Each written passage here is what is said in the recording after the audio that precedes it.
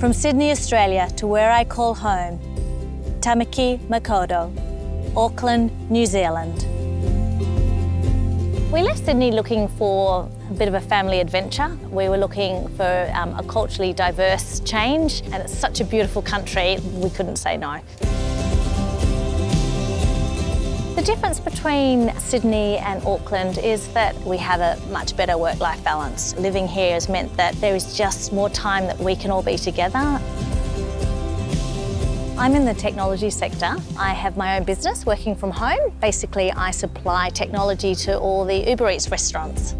What I love mostly about Auckland is you can immerse yourself in cultural events, you can immerse yourself in amazing eateries, transportation is fabulous.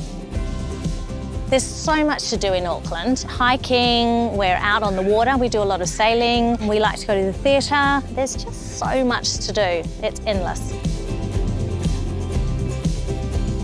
So we live in Devonport, which is absolutely beautiful. We sort of fell in love with it. It's got everything that we need as a family. It's just such a pleasure to live here. The move to Auckland was surprisingly easy, actually. Being Australian, we didn't have a lot of issues, obviously, with visas. We had a relocation package through my husband's new job, so that certainly made the immigration process really easy. Kiwis are such really lovely people. They're just so warm and friendly. Yeah, there's nothing that I miss. It's got everything that Australia has, but just in a more relaxed, easier fashion. So I love it. It's a great place to live.